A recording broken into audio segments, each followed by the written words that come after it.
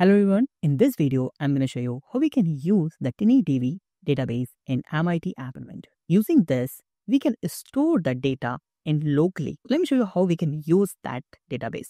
So you can see this is our first screen of our app. In the left side, just click on user interface and you can see the storage. And you will see here the TinyDB, this one. Okay. Now I'm going to show you how we can store and how we can fetch the data. Okay. So it's very simple. I'm going to use here one button to store data, and which data we need to store. I'm going to store here that my text box, this, and I'm going to use two text box. So I'm going to save the name and their mobile number. Okay. I'm going to make that just center everything and just in that button, save contact like this. Okay. Now, user need to put their name here. So in the placeholder, I'm going to just add here the name. I'm going to use here the hint to display her name. And here I'm going to just hint that number like this. Okay. I'm going to change the background color of my screen is something like, first of all, whenever someone click on that save, okay, contact. So we need to store the name and their number. Okay. So go to the block. So someone click on button 1. Okay. So we need to, you call TinyDB, click on it and you can see the store value, call it. So they're asking the tag and the value. So the tag is our name. Okay. So the text box 1.text, this one. And the value we need to store from the text box 2.text. Simple. Now we have stored the value, right?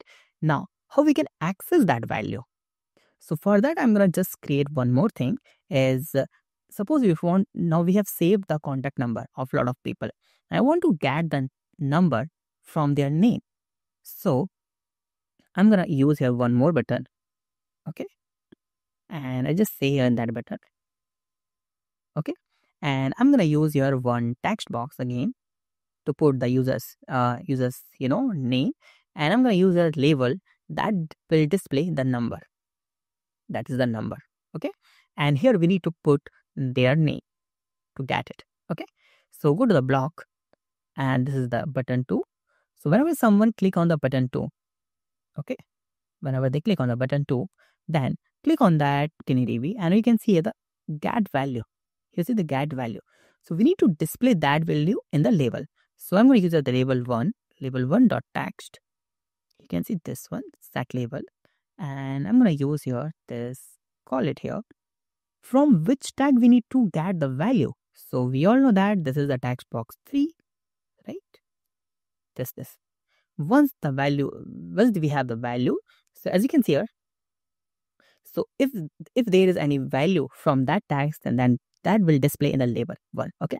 Now let me show you how this will work. Okay, let's go to the design. Let me just show you AI companion.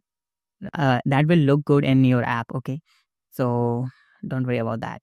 So let's put the name. Okay, suppose TCB. Okay, and the number is that I'm gonna just put here the one like this one. Okay, now click on save contact. Done. Now I'm gonna just save another number of any other user like Harry, and the number is suppose like this. Okay, let's click on save contact.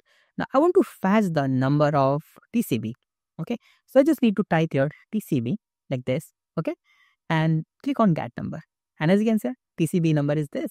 And we are saving here all these number, tag and values in the locally in their mobile phone, user's mobile phone. So this is all about it. So if you have any doubt, you can ask me in comment. Thank you so much for watching this video. Have a nice day. Be safe. Bye-bye.